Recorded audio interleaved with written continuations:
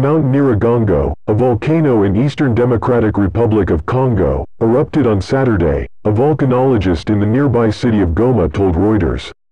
"I can see high lava fountains and I think it's likely it will be in Goma very soon," said the volcanologist, Dario Tedesco.